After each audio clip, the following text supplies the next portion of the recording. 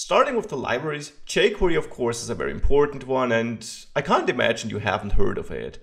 It basically is JavaScript. It uses pure JavaScript, but it added many convenience functions, helpers and methods. So jQuery almost is like its own language, and it's sometimes mistaken for that, but it is JavaScript in the end, just with a lot of helpers.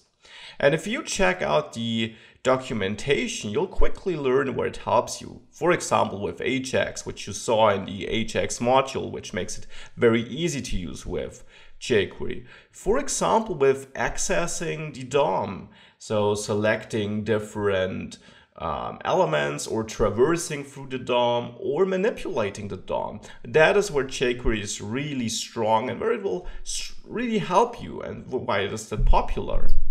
Now, using a library like jQuery is really simple. One thing, of course, is learning it, but there are a lot of tutorials out on that, and it is enough, content for its own course.